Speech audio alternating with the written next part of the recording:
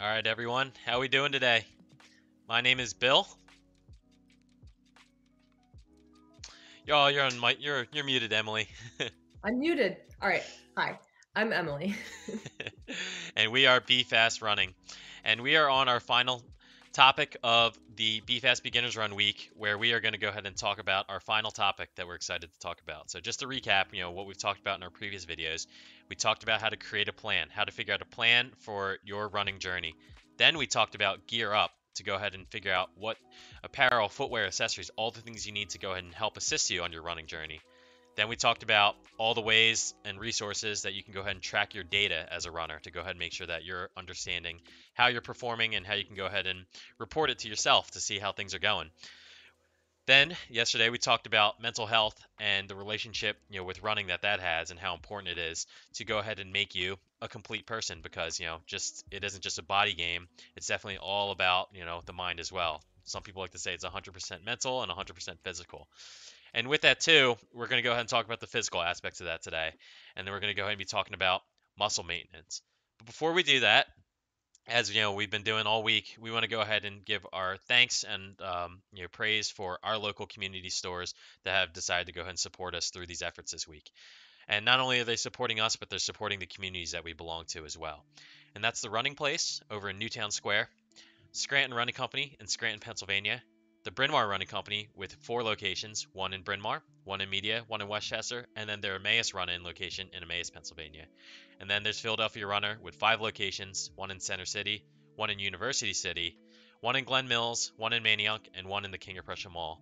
So we really appreciate the support from those guys and being able to shout our event through the week. But back to muscle maintenance, talking about the physicalness of this sport. Running is such an important part to get off, and going. But what are we doing when we're not running? Are we doing anything else, or are we just doing our run and calling it a day? And this talk aims to go ahead and talk about the things that we can do to go ahead and support your body outside of the run. And coming again from Emily with her background as a licensed physical therapist, I'm going to go ahead and hand it off to her. So, Emily, let's go. All right. Thanks, Bill. So, specifically, what I want to talk today about is the importance of strength training for runners. So, I think this is uh, something that a lot of runners kind of neglect in their training for various reasons. One being that it's time consuming. Most runners want to run because that's what they really like to do. So adding in another workout in their week a couple times that isn't running, that that's tough. And also, I think maybe some runners don't necessarily see the benefits that strength training can give to them in their running. So basically, what I want to do today is just lay out the benefits of strength training and try to convince you to start incorporating it into your routine. So, to kind of frame this talk, I want to talk about 3 major benefits of strength training. The first has to do with performance, so your running performance. The second has to do with injury prevention, and the third has to do with general health and fitness. So, starting with performance, if you think about running, it's basically a repetitive, low level plyometric activity requiring your leg muscles to repeatedly generate force to propel you forward. So, if you want to run faster, you're going to need the ability to rapidly and efficiently recruit more muscle mass to generate more force. And strength training is one tool to achieve this. So, not only does strength training increase the amount of absolute force a runner can produce, but it also improves neuromuscular recruitment and, perhaps most importantly, running economy, which is basically a measure of how much energy you are using at a given pace. So, of course, if you need less energy to maintain like a 7 minute mile, that's a good thing. It's going to improve your performance when you get into a race. So, those are sort of the main performance benefits of strength training. There's a lot of good research to back this up. And if you're a runner who really cares about performance, then this is my argument for why you should include strength training into your routine. It's really you'll get a lot of bang for your buck out of it, especially if you haven't really done it before. And this is adding a new stimulus into your routine. So that's number one. Number two, injury prevention, which I think maybe some people are a little bit more aware of. most running injuries are due to overuse, meaning doing too much too soon, putting too much demand on your muscles, your tendons, your bones before they're able to handle that demand. So, making sure that you're gradually increasing the volume and intensity of your running and including, proper recovery when you need it, that's the number one thing you can do to prevent injury in running. But that being said, strength training can also help to build the capacity of your tissues, your muscles, your bones, your tendons, and improve your overall resiliency. So that can also help to reduce your risk of injury. So it's important not to just neglect it in your training from that perspective as well. So we got performance, we got injury prevention. The third thing I want to highlight is just that strength training is also an important part of just maintaining general health and fitness.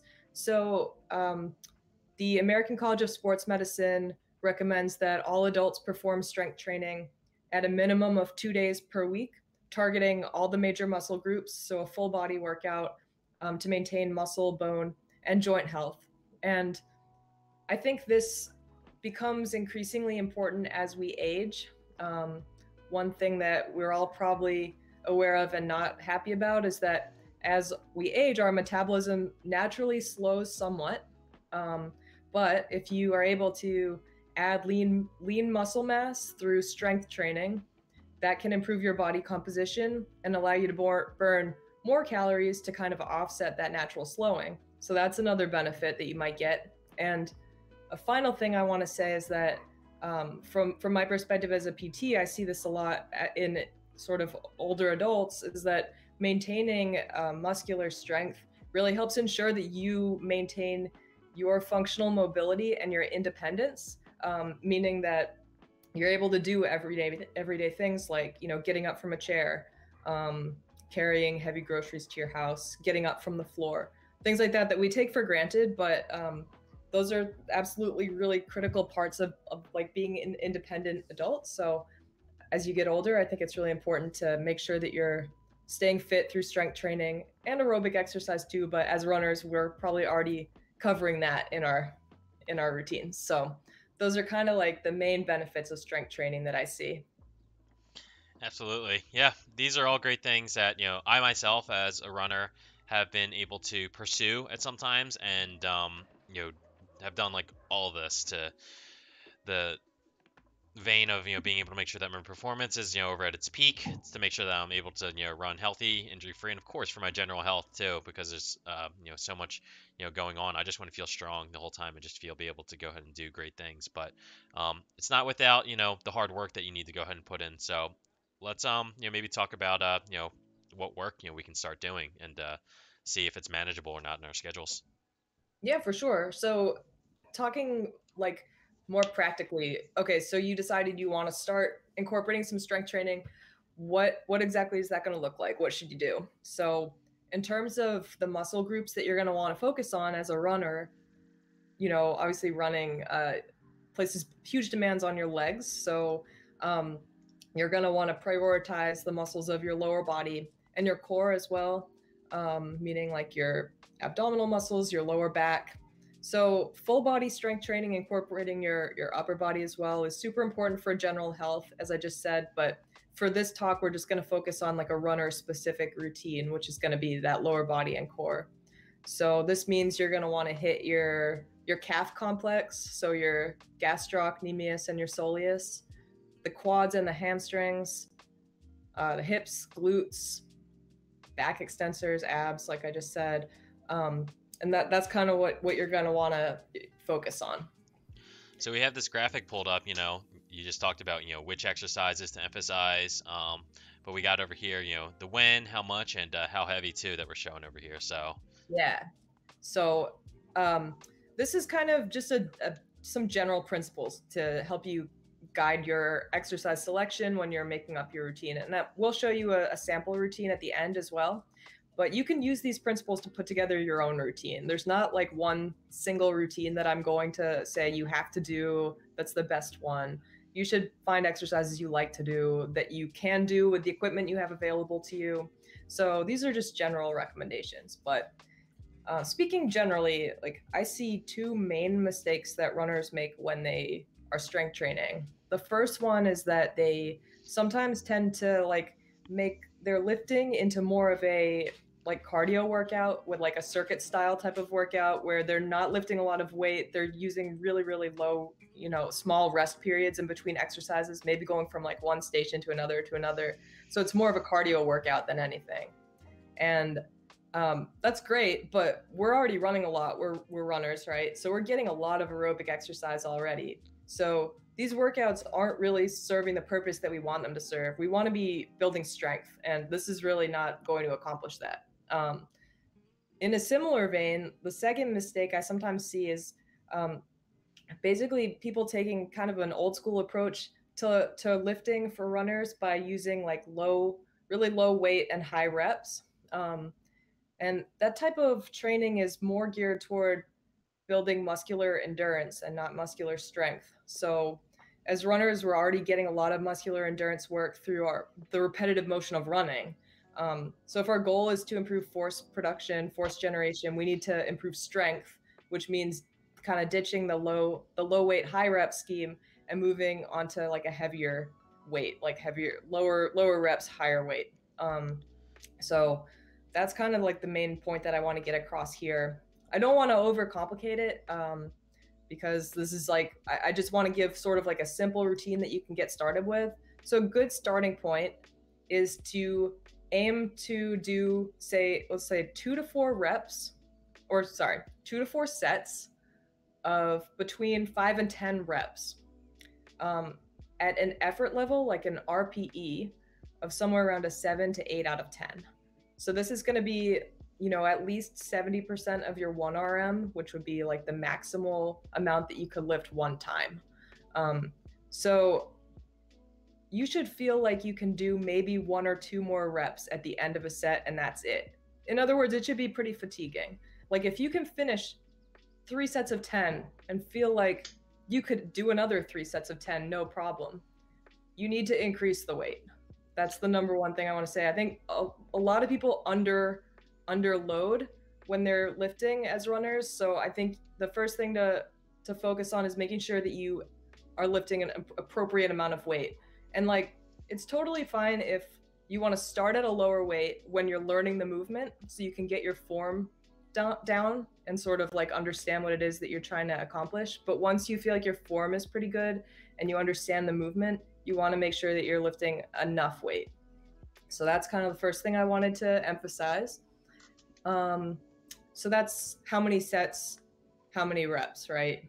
The next thing I want to say is that you want to try to do this, like we'll say 2 times a week to start, and probably try to leave at least 48 hours in between workouts so that you give your muscles time to recover.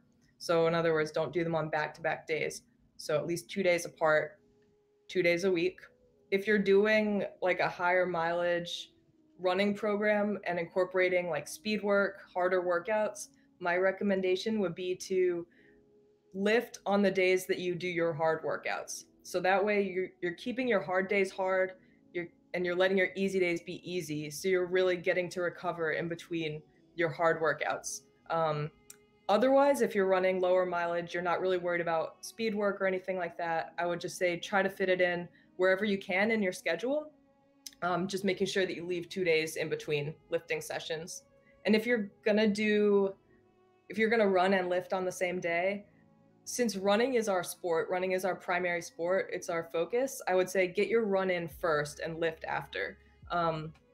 Just because your legs can get kind of trashed from lifting, and you want to be able to get your run in with good form and like minimal fatigue. So that's my other recommendation. So we've got 2 times a week, 2 to 4 sets of 5 to 10 reps.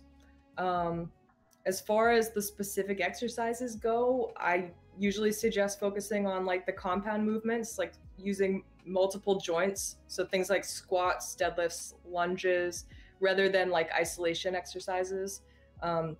Since with running, you have to coordinate multiple joints at once to move yourself forward. So it's just more specific. It's more, it just is yeah, it's more specific. So So uh, we yeah, have a lot going on. So just to go, I know I'm like yeah, I'm spitting out a lot of information. it's very good. So just to go ahead and recap a lot of it, that was going on there. And obviously, if you're Yes. watching this recording, you can go ahead and scrub back and listen to everything in that order. But a lot of what Emily mentioned, seem to be from the breakdown that we have over here. The graphic that you're seeing. But to kind of put things into like lay terms, I think one of the most important things that you suggested was about how to do this strength training and treat it like a strength workout and not do it like similar to like the runs we're already doing. And I would compare that to almost like, eating a meal. You want to go ahead and balance out your diet. Like, I compare running to like, eating carbs, and, it just so happens that carbs are probably the best fuel for your running. And I consider the weightlifting to be like eating the protein over in your meal. Like, you have, I know that that's not in your diet, but, for me, I would have maybe some, rice or pasta, for the carbs, and then the other side of the meal would be, like a steak or some kind of like meat to go ahead and digest and stuff. And when you look at it, those are two completely different kinds of foods that you're digesting. So make sure that you understand those like stark differences when you're doing the weights and stuff like that. You don't want to go ahead and do it, so it's really like easy, just like this running. You're putting like an alternate strain on your body to introduce a new kind of discipline, a new kind of stress that is different from the running that you're actually doing. So that's kind of the Yeah. recap that was going on in my brain. Does that sound about right? Yeah, no, that's great. And I actually I like that I like the way that you put that with the analogy to food and trying to build a complete meal. So, yeah, thank you for kind of like simplifying all that. Yeah, no, we know how much information we can share like about this stuff. And for any runners interested in this stuff, of course, as Emily was saying, like, all this stuff we're sharing is, free knowledge. You've heard it just now. We can go super deep, and, we offer, personalized coaching plans and the ability to work with us, with our website down below, bfastrunning.com, if you want to go and check it out. But we do have some, graphics with a lot of these exercises that we want to go ahead and like run through, because you do have over here that you have, start with, 2 times, a week and stuff. So I think we have like, two separate plans. Do we want to go ahead and run through those exercises to go show everybody now to go and Yeah, start to wrap things for up? sure.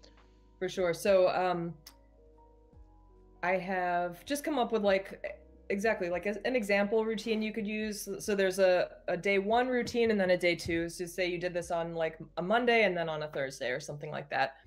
So these exercises are primarily, as I said, like compound multi-joint exercises. There's also a lot of single leg stuff in here because in running we're on one leg all the time. So it makes sense to include single leg exercises.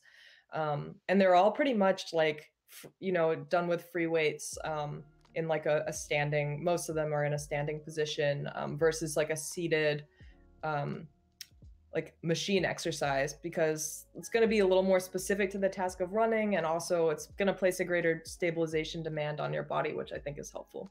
So day one, we've got goblet squats. You could really do any squat variation, but I like goblet squats, especially for beginners. We've got single leg deadlifts. We've got single leg bridge, single leg calf raises. I like the single leg stuff, and then some side planks. So just 5 exercises. It doesn't really take that long. You can definitely pound this out in about 30 minutes, and that'll be your first workout of the week. Yeah, and you guys just saw all the graphics that you can go and scrub through there in the video. Yeah, I'm gonna make some videos of these as well. So watch out for those on our Instagram. But for now, we'll just kind of go over them quickly. But the day 2 series of exercises, gonna use slightly different ones, just to kind of keep things interesting. So we'll start with the split squat, the deadlift.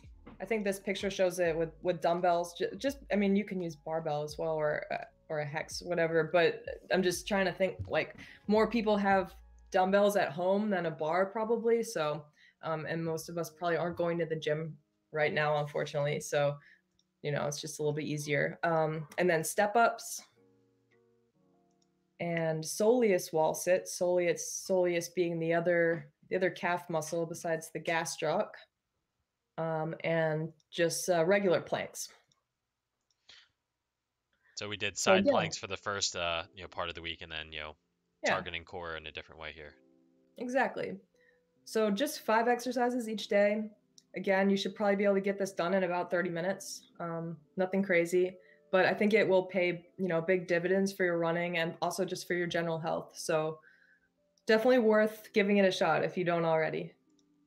Absolutely. So it's pretty quick to go ahead and breeze through those exercises. Believe it or A not. lot. Yeah. So or it's quick to go ahead and breeze through those exercises. It does, I believe it does seem like a lot, Emily, but really, like, if you go ahead and go through and do it, I think you'd be happier that you did. And as we've talked about with other things during this week, you're really in the business right now for creating a routine, healthy habits for yourself. And this is just like another thing, and why a lot of runners fall off and not keep this in the routine is because they don't understand the importance. They don't have anybody telling them that, and they don't see enough people in their circles doing this because it's just like all about the run. No one talks about their secondary workouts that they're doing. It's not really the sexy part of the sport necessarily, but it is quite Mhm. important and stuff behind the scenes that make your performance even better. As we have over here, performance, injury prevention, and general health, right? Those are the main themes of why we shared all this. Absolutely. I mean, if you look at anyone fast, if you look at any, collegiate runners or any, professional runners, elite runners, they all lift. That's a big part of their training. So there are no weak fast runners. Hmm. Absolutely. So, we'll get to our final thoughts if you have any to share, Emily. But want to go ahead and finally shout out our stores one last time. The Running Place in Newtown Square, Scranton Running Company in Scranton, Pennsylvania. All of the Bryn Mawr locations, Bryn Mawr, Media, Westchester, and the Emmaus Run in Emmaus, Pennsylvania, and all of the Philadelphia Runner locations in Center City, University City, Manayunk, Glen Mills, and the King of Prussia Mall. So a lot of great locations. We'll be in contact, with the people during this week who participated in the BFast Beginners Run, with being able to get out prizes to everybody in their different locations. The big reveal was that we want to go ahead and try to get out as many gifts as possible to everybody that was able to go ahead and sign up. So we appreciate your support. But with that, Emily, your final thoughts about muscle maintenance. I pretty much said everything I need to say tonight. It's a big topic again, so I know I kind of like sped through a lot of information, um, but reach out if you guys have any questions. We're happy to help. So, and again, yeah, thank you to everyone who's participated in this event and to everyone who's watching. We really appreciate it. So that's it for what we have going on for our video series. We hope to go ahead and put out more on twitch.tv, as well as Instagram and YouTube, using all the platforms to create free community resources to go ahead and support the running community. Thank you for your time.